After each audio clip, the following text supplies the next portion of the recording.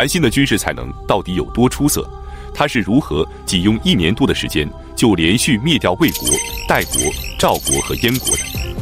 本期视频，我们就一起走进韩信背水一战及连灭4国。彭城之战后，各诸侯王又都脱离刘邦，转投了项羽。魏王豹回国后，就反过来投靠了项羽，封锁河关，切断了汉军的退路。刘邦先是派利益姬前去游说，但无功而返。公元前205年8月，刘邦便任命韩信为左丞相，率军去攻打魏国。魏王豹也做好了准备，他囤积重兵，布防于蒲坂，阻止汉军渡河来犯。韩信率军来到河关对面，分析局势后，便了解了魏军的策略。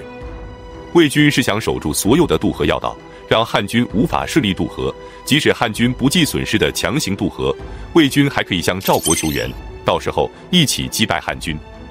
于是韩信决定采取骑兵突袭的战术，速战速决，不给魏王豹任何反应的机会。他故意在蒲坂津渡口布置了大量的疑兵，在河岸上放满了船只，假装要从这里强行渡河与魏军决战。魏军则继续调遣大量的兵力囤积于此，加强防范。但其实韩信早已安排高义等将领偷偷地绕到下阳，从这里入河，用简易的竹筏代替船只，悄悄地渡过了黄河。过河后，就立即攻击驻防在临近的魏军侧翼，在东张地区迅速地击破魏军，随后马不停蹄地来到了魏国的都城安邑。魏王豹见汉军突然出现在安邑城下，大惊失色，急忙调遣蒲坂的兵力赶来救援。可蒲坂的很多军队也是刚刚才被调去防守的，这样来回奔波，疲于奔命，距离又远，还没等他们到达安邑，韩信就已经将安邑城给攻破了。城破后，汉军又立即转向攻打从蒲坂北进的魏军，两军在安邑城的西南方向相遇了。曹参率部从正面进攻，灌婴则率领骑兵从侧翼包围。魏军因为是仓促应战，因此正面挡不住曹参的攻击，侧翼也被灌婴的骑兵击散。而且此时从临近和蒲坂渡过黄河的汉军后续部队也赶到了，魏军大败。魏王豹率领残部逃到曲阳，却再次被汉军击败，他又逃到了东原，走投无路之下被汉军俘虏。至此，魏军彻底失败，魏国灭亡，荥阳侧背的危机算是解除了。之后韩信便派人将魏王豹及其夫人薄姬等人一起送往荥阳，交给刘邦处理。这里插个题外话，介绍下魏王豹的夫人薄姬。薄姬是个私生女，父亲是个小官吏，长大后她嫁给了魏豹，但一直没有孩子。有一次，一个相士给薄姬算命，说他将来生下的孩子一定能做皇帝。魏豹听后非常高兴，他夫人生下的孩子能做皇帝，那就意味着魏豹或许自己能当皇帝，至少也能当个太上皇。从此之后，魏豹对薄姬非常的宠幸，言听计从。但经此一战，他们却都成为了刘邦的俘虏，薄姬被送进了皇宫的织布坊，成为了一名下人。但几年后的一天，刘邦刚好路过织布坊，发现了颇有姿色的薄姬，就将她纳入了后宫。当然这是后话，我们之后再讲。再看韩信，他平定魏国后，就请求刘邦再给他3万人，他可以顺势拿下赵国。但刘邦哪里还有多余的士兵呢？他就让曹参和灌婴从西魏军的降卒里去补充，补充完剩下的都尽数调往荥阳。然后他让张耳率领本部的8000多人也前去助战。韩信的下一个目标是代国。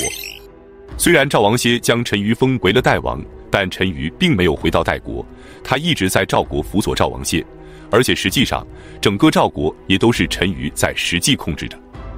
魏王豹被俘虏后，陈馀就知道韩信的下一个目标必然是代地，于是他打算先下手为强。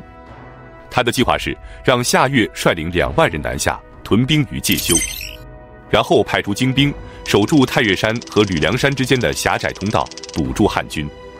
但是当代军的先锋来到介休北边的巫县时，汉军的先锋陈豨已经抵达了介休，这样陈馀想堵住汉军的计划就慢了一步。陈豨先是试探性的攻击代军，随后孔据和陈赫也率部赶到，代军只能后撤。夏月计划从府口行撤兵到武安，与赵军合兵一处，但韩信早已预判了他的计划。他让汉军的步兵北上太原郡，骑兵则在灌婴的率领下向东，从白行登上太行山，再折向太行行北上，先一步沿着府口行东进，到达武安附近。当代军沿着府口行东进时，遭遇了汉军的骑兵，双方展开厮杀。随后，韩信和张耳也率领大队人马赶到，将代军包围。虽然代军此时已经完全处于劣势，却誓死不降，一直激战到第二天，直到下月被擒，代军才投降。这让汉军付出了3、4千人的惨重代价，因此韩信愤怒至极，下令斩杀了夏月，代地平定。此时刘邦在荥阳告急，曹参便率领1万多人返回荥阳支援，韩信和张耳则率领不到3万人继续东进，攻打赵国。10月，赵王歇和陈馀得知韩信引兵攻赵，便陈兵20万，在井陉口阻击汉军。韩信率军来到井陉口，分析战局后，他便开始布阵。他先是安排了1万人的先头部队背靠着绵河，摆开阵势。赵军见韩信摆出的是没有退路的绝阵，马上报给了赵王歇。赵王听后便嘲笑韩信，这完全是犯了兵家大忌的阵型，韩信这次是死定了。但他不知道的是，一方面韩信的军队中很多都是魏国的降卒，他布下没有退路的阵型，就是让他们拼尽全力的去抵抗，无路可逃。另一方面，他想让这些人抵抗的将是赵国的全部兵力。天刚亮，韩信便打起了大将军的旗号，击鼓进军，向井陉口发起冲击，赵军也出营抵抗。